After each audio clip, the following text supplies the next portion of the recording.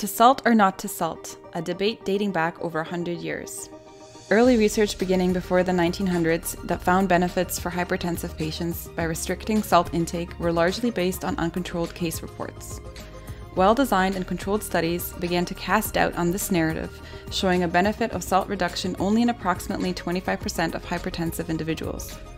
The majority of published data of the early 1900s really showed no efficacy in treating hypertension with a low-sodium diet, and most clinicians did not stand by low-salt diets and found they led to serious adverse events. Nonetheless, the investigation continued. By 1948, the first medical report of adverse cardiovascular effects of sodium intake was published. This resulted in details of sodium restriction management in both renal failure and hypertensive crisis. In 1970, the National Academy of Sciences stated that evidence linking salt to hypertension is inconclusive. Despite lack of evidence, the U.S. federal agencies embraced a recommendation of salt reduction. The idea that a large intake of salt is harmful became the popular opinion. The food industry saw a window of opportunity for profit by marketing low-sodium products that are applicable to a wide range of the population. Since in theory, anyone could eventually develop hypertension from high sodium intake and it was implicated as part of a treatment plan for hypertensive patients, the food industry had struck a goldmine. In 2010 alone, the USA launched more low-sodium or no-sodium products than any other country globally, but other countries are no strangers to profiting from the thriving market of low-sodium products either.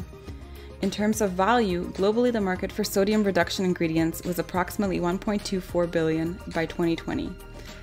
This shaped new dietary trends. Currently, guidelines from the American Heart Association suggest keeping sodium intake ideally at 1.5 grams per day or below, and the current average intake is 3.4 to 3.8 grams per day. These recommendations of less than 1.5 grams per day have not been met by a single country. In 2011, the largest systematic review of sodium intake in cardiovascular disease was done. They included 167 studies and over 10,000 patients and failed to confirm generalized benefits of low sodium intake on blood pressure.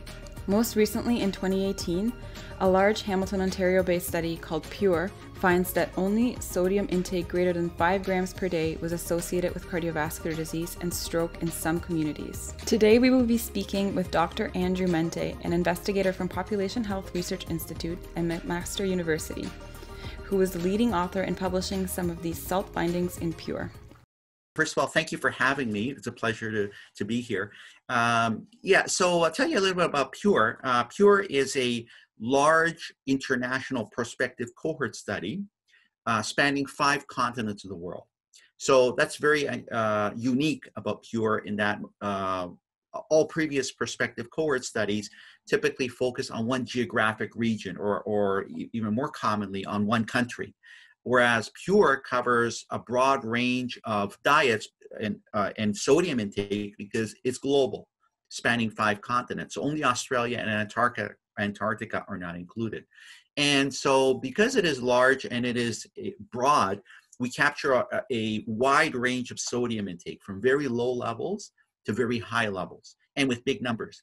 And this is important because, especially when dealing with an essential nutrient, which sodium is, in that we can capture not just whether there is a relationship between sodium and health outcomes, but also the shape of the relationship. What PURE has been able to ascertain is that there's a U-shaped relationship between intake and health outcomes. That is heart attack, strokes, and cardiovascular events and mortality, where if you go above approximately 5 grams of sodium per day, there's an increased risk, but also going at too low, below 3 grams per day of sodium, you get an increased risk. So the sweet spot appears to be between 3 to 5 grams of sodium per day.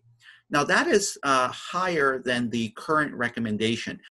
As for having an impact on the guidelines with our work and other work, it's a very slow process because so low sodium recommendations go back decades. And so whenever there's new science to question current beliefs and conventional thinking, it takes a long time for that to be to result in policy change. And that's true for every area of science, and especially for something that has been longstanding dogma. Now, Having said that, there are signs that it is starting to happen. So for example, in the recent Global Burden of Disease paper that came out a couple of years ago, the cutoff that they use to classify low sodium intake versus high sodium intake was 3 grams per day of sodium. That's higher than what's been used in the past, 2.3 grams or 2 grams. So you can see, you're starting to see some change in thinking where that cutoff of low sodium is starting to creep up in some very influential papers. They recommend a incredibly low amount, 1.5 grams per day, and no higher than 2.3 grams per day. Yeah. So these are very low sodium targets, very, very difficult for most people to sustain in the long term. Clinical trials have shown that no clinical trial has been able to sustain a low sodium intake at that level for beyond 6 months, despite rigorous interventions to try to get people to consume low amounts of sodium for that long. So it's just not practical, and people just cannot consume that. What is needed is a large randomized controlled trial. Whether such a trial can be done is a whole different matter. Now, that said, there are, I believe, 3 trials that are currently ongoing. But they are largely in a sick population, that is heart failure patients. I think one is in people with chronic kidney disease. And so we'll await the results of those trials and see what the results are. First of all, if they were able to sustain low sodium intake, and what, of course, the effects are as far as efficacy and safety are concerned. Thank you, Dr. Mente, for taking the time to discuss with us the new salt and cardiovascular disease research. We hope this discussion prompts you to reconsider your low sodium products. And when you're cooking, just add salt.